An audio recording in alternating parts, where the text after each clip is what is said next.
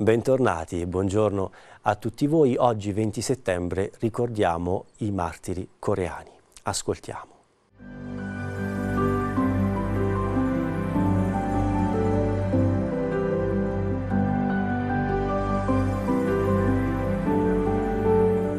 La Chiesa di Corea nasce grazie all'apostolato di un generoso manipolo di laici. Fu uno di questi, nel 1784, a portare le primizie della fede cattolica al suo ritorno in patria da Pechino.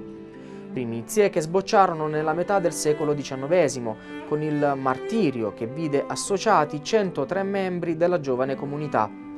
Fra essi si segnalano Andrea Kim Tae-gon, il primo presbitero coreano, e l'apostolo laico Paolo Chong-asang.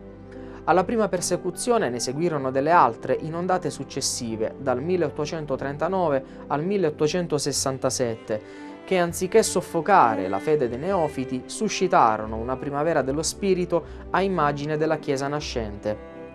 Nel suo viaggio pastorale in quella terra lontana, Papa Giovanni Paolo II, il 6 maggio 1984, iscrisse i martiri coreani nel calendario dei Santi. La splendida fioritura della Chiesa di oggi in Corea è realmente frutto della testimonianza eroica dei martiri, ebbe a dire il Santo Papa durante la cerimonia di canonizzazione.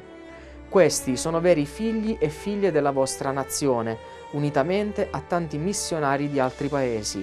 Sono i vostri avi per discendenza, lingua e cultura, e contemporaneamente sono i vostri padri e le vostre madri nella fede, una fede che essi hanno testimoniato con lo spargimento del loro stesso sangue. Tutti sono morti con gioia per la causa di Cristo. Il sangue dei martiri è seme dei cristiani. Queste parole del primo secolo del cristianesimo trovano conferma con la vita e la testimonianza di questi santi che oggi la Chiesa ci propone come modello.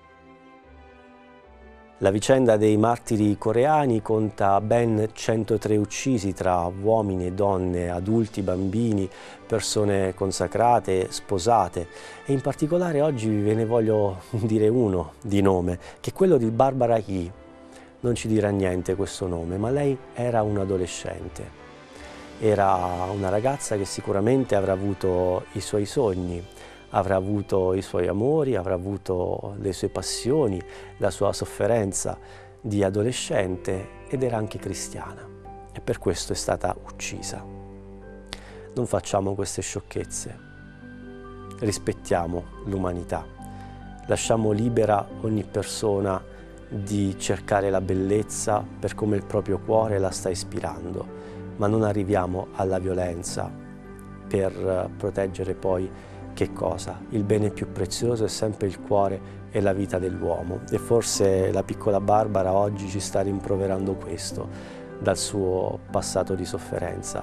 Mai più la violenza per queste cose, e quindi ci affidiamo veramente a lei, e che possa insegnarci la tenacia della sua fede, ma anche possa far vibrare nel nostro cuore questo monito. Attenzione quando siamo violenti contro gli altri, cercando di dire noi sappiamo la verità e voi no.